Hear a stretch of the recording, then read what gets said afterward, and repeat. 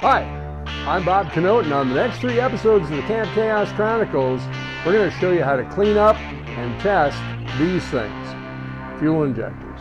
It's a dirty job someone's got to do.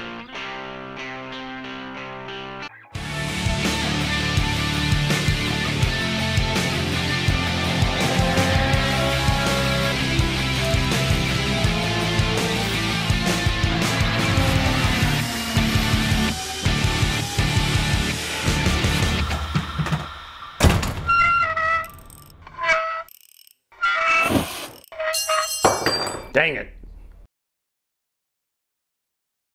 Before we get started, we're going to backtrack a little bit. If you remember, in the last episode I showed you a technique whereby I removed the brittle hoses from the hose barbs on the fuel rail and fuel injector using an X-Acto knife and an electric hand drill and pliers. And that's been working great for me for years. But a Facebook friend, Paul Roper, left me a comment where he said, I've got a technique that's really easy and doesn't do any damage to the hose barb. So let's give it a try. Now this technique requires the use of one of these, a small soldering iron. No idea how many watts this is, been using it for years, one of my favorite tools. Looks like a little UFO. But at any rate, the point here is to literally put a point on the end of the soldering iron. And this particular one, it's got a removable tip. I've got a point on one end and a chisel point on the other, and they're both useful for different things. What you do is you take the pointed side and you just you do what essentially we did with the drill. Just kind of put it in there down at the bottom, and you need to get all the way down and get that ring all the way down to the bottom there. And once you think you've got that, go up a little bit higher into the barb, you can feel it, and then just kind of work your way down back to the bottom again. And then go back up again.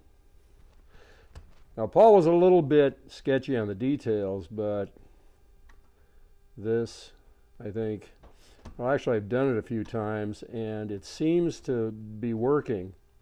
The hard part of this is actually getting all the way down to the bottom. And getting that ring of really hard material out of the bottom there. And it looks like we've been successful. So we're going to take this and we're going to just kind of rotate that stuff right out of there. There you go. Just like any other technique. Takes a little bit of time, but you know what? I believe this is the new approved Camp Chaos Chronicles means of doing that job. And now to backtrack on the backtrack a little bit, what I decided to do is get a couple of fuel rails out of the shed that had been through the usual engine fire and try the different techniques on that. And you know what? In terms of the soldering iron, these things have already given all they have to give regarding application of heat to get these things off. Got one off already, and it was a combination of using the drill and the pick, and bottom line is you got to do what you got to do to get this stuff off. And the pick and the pliers did most of the yeoman work. Don't be this guy. Change your fuel injection hose. We've got our fuel injectors that we're going to renovate here, or at least test to see if they're usable. All laid out here, and this set right here is the one that we took off of the original engine that came on old techs. This is out of the 1990 convertible engine. It was on the test stand. This is just a bunch of odds and ends that I had laying around in this set right here, which you can see we've already started to do a little work on. Blasted those earlier and replaced the pintle caps. More on that later. And there's 48 of these things. And I'm thinking this might take all day. First step is sandblasting. And what we're going to do here is we took a piece of 5/16 low pressure fuel hose, stuffed a bolt in the end, which looks like it could use a little blasting on itself. And we're going to use the bottom end, the pintle cap, to hold it while I sandblast it. And we've got a vacuum tap plug up at the top. Got a number of those down there ready to go. and next time you see all these, they're going to look significantly better.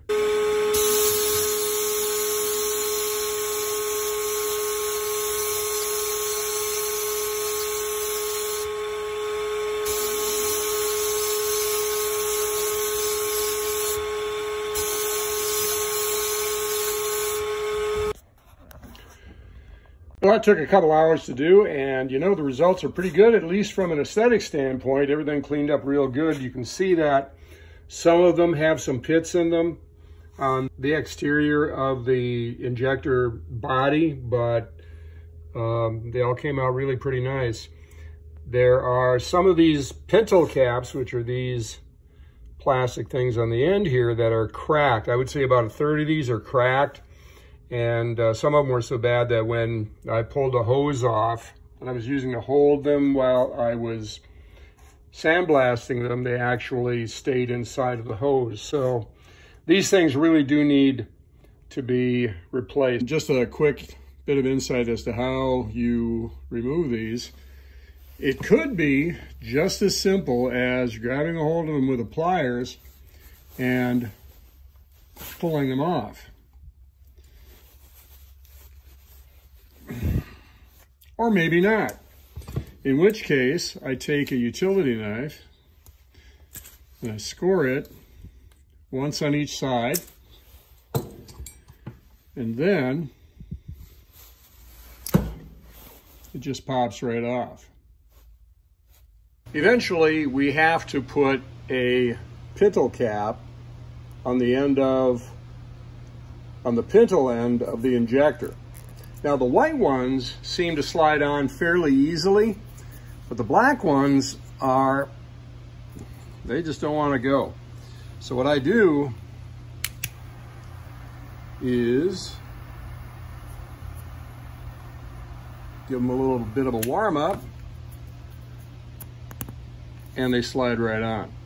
They expand just enough where it's real easy to get them on at that point. You want to make sure, of course, that you don't burn it, which I have not. So one pintle cap installed. The next thing we're going to do is remove the filters. And there is your filter. And it looks pretty good, but it's out. We're going to replace it. Now to get it off of here, all you do is just take a pliers, reverse the operation. That's what a filter looks like. And this is what a new filter looks like.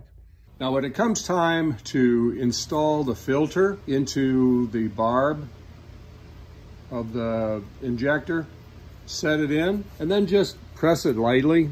You won't be able to press it in all the way, you just want it to stay in position. Now we need to protect this end right here, the pintle and the pintle cap. So I put it inside of a union nut, and then it's just a simple matter of getting everything lined up in a straight line and then just squeezing it on in. Perfect. No damage. Now, if you go on YouTube, you can see a number of adapters that are used to graft a can of carburetor choke cleaner onto a piece of hose that will slide onto the barb on a fuel injector. And one of these involves the use of a valve stem off a wheel. And that looked pretty good. And being that I was in a hurry to get these things cleaned, I looked around the shop for a valve stem that wasn't actually installed in a wheel, and I came up empty. Instead of running into town to the hardware store, what I decided to do was to look around and see if I could come up with something that would do the same thing. And what I came up with is this thing right here. And everything that you see right here, I had in the brass fitting drawer in my organizers that contain all sorts of wonderful things that I don't remember what goes with what. But at any rate, I came up with this. And what this involves is a piece of fuel injector hose, which is going to go on the barb, of course, and a 1/8 national pipe thread by 5/16 hose barb, and then a compression fitting that fits on the hose barb. And what you have to do is you have to drill it out to 1/8 of an inch in order to do what I am going to do here. And of course, the little brass compression ferrule and the compression nut that goes on the end of this. What we also need is some 1/8 inch oil pressure gauge line. This conducts oil from the oil gallery or some other point on the engine and brings it up to the gauge. This works perfectly. You're going to need about 6 inches of that, maybe less. And you're going to need a can of carbon choke cleaner, not because we need to do any spraying right now, but we need this thing right here. And the way this thing goes together is, first of all, we're going to take about 4 inches of our 1/8 inch oil pressure line. We're going to slide this on like that, and it's really a pretty good fit. And what we do then is we slide this through our compression nut, slide the little brass compression ferrule, slide this through the adapter. You can see that the compression ferrule gets sandwiched in between here. And then the compression fitting is going to go on like this. Doesn't matter if it sticks out of the end a little bit. You can pull it back a bit as well. But what you can do at this point is tighten this down, this compression nut, down to the adapter. That'll squeeze that brass ferrule down onto the clear plastic 1/8 inch line, which is then going to seal down against the red line. And you've got all of this to play with right here.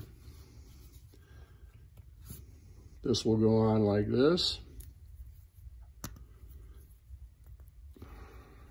And there's your funky adapter. Now how that works, we'll show you in a little bit here. This is fuel injector test rig Mark 1. Now we've got here is our fuel injector. We've got a pigtail to attach some electricity from this battery charger that I've got here. Now the interesting thing about this battery charger is that over here, that white knob, that's a dining room dimmer switch. It's a potentiometer, 110 volt. I can turn the amount of power coming out of this thing to the injector up or down as necessary to get the thing to open. Now there's an interesting thing about this. If we go ahead and turn this thing on by pushing it in and then start turning it up, hear that? It pulses. Don't know why, don't know how, don't really care. But that's kind of what the thing does when it's actually in the car. So I'm liking this so far. So what we've got here is our adapter that we discussed in a previous clip. We got that thing pulsing. What we can do now is we can do a check on the spray pattern. If we take a look over here, I got a black piece of cardboard that we can use for contrast. And you can see that we've got a nice spray pattern. Now I've done some research on aerosol cans, and I found that when they pressurize these things with propellant, they go up as high as 1 megapascal, which is about 143 PSI, which is more than enough for us to be able to do a leakage test. We can press on this button here, and we can see that, first of all, we got a leak right here. We just need to tighten that up. And but we didn't get any leakage out the end, so we know that that's good. So we can do 2 out of the 3 tests I'd really like to do, but we can't do a flow test because there's really no way of catching the fluid. Another problem is we're just taking this carburetor cleaner and blowing it up against the front of my refrigerator over there, so that's not a good thing, plus the fact that by the end of the day, I'm going to have a real snoot full of this stuff. Plus the fact we've got these clamps here, flammable liquid atomized in the air, fairly large quantity of said flammable liquid in a pressurized container here. You know what? I think we can do better. And this is how we're going to do it better. I made this fixture out of a 2-inch wide strip of 3/8 5052 aluminum alloy. And you notice that there are 4 different stanchions that are attached to it, that various things will be affixed to the fixture. One of the first things you'll notice is that we actually have a wiring harness for our fuel injector. Here's the connector that fits on the side of it, and you can see that it goes down here to this white piece of Delrin that has a couple of 1024 screws tapped into it that they attach to, and then that provides a safe place for us to attach our battery charger cables to, so that we don't get any sparks during the course of this process. What you can see here is our battery charger. It's got a dimmer switch on it that we can push in and out, and this turns it on, and we can vary the amount of power going to our fuel injector by turning the knob. And it works great for this operation. Up at the top, we've got a mount that we can use to attach our fuel injector to, and it is easily clamped by just turning the set screw, and we don't have to be fumbling with that. And we just take our wiring harness and plug it in. Now you have to have a mount in order to hold our can of fluid. We've got that right back here. And it's held in place by a simple rubber band mount, a couple of set screws on the side of the fixture, and we're ready to go. Now up at the top here, we've got our modified adapter. This is the same thing as we used in the previous apparatus, except we put a 90-degree elbow in it for obvious reasons. And we just simply take and press this into the nozzle at the top of the can, push it down to the first barb. If you go on to the second barb, you're going to have a hard time getting it off, which is kind of the point of the barb. And then we move this clamp down to the very bottom. And there you go. Below the fuel injector, there's some details that we should look at. And first of all, you can see right here, I've got a piece of wet or dry sandpaper that I've glued to the upright, and that is so that when we're looking at the spray pattern to determine the condition of that, we've got a little more contrast than we would with the aluminum in the back. This is something that we can use to set a container on in order to catch fluid coming out of the injector during some of the tests, and it's also shaped so that we can actually put a graduated cylinder on it and secure it so that we can actually do a flow test. And of course down here we've got something that we can rest that on. Let's see how this thing works. And how this thing works is pretty well, but you're gonna have to wait till the next episode to see that, because we've already blown through our desired 15-minute video length by about 4 minutes and counting. So if you like these videos, like, subscribe, follow us on our soon-to-be-developed Facebook page, and leave a few comments down below so that we know what we can do to do better. So we'll see you the next time on the Camp Chaos Chronicles.